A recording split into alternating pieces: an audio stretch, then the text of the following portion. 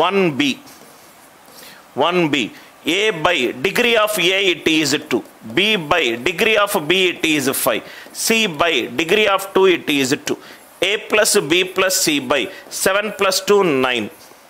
So A by 2 is equivalent to B by 5 is equivalent to C by 2. A plus B plus C is 18. 18 by 9 2. So A will be 4. B will be 10. And C will be 4. A4, B10, C4. A4, B10, C4. A4, B10, C4. I hope the idea it is clear. No formula usage.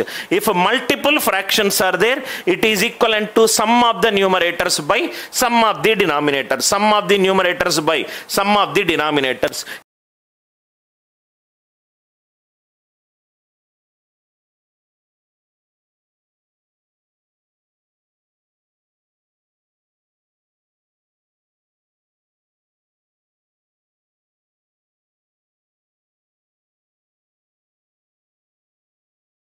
Here in the question I require A, B and C. So I wrote A by degree of A it is 1. Degree of B it is 2.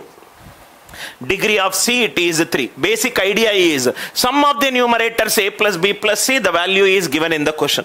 Now let us see what is given in the question. A plus 1, B plus 2, C plus 3. A plus 1, B plus 2, C plus 3.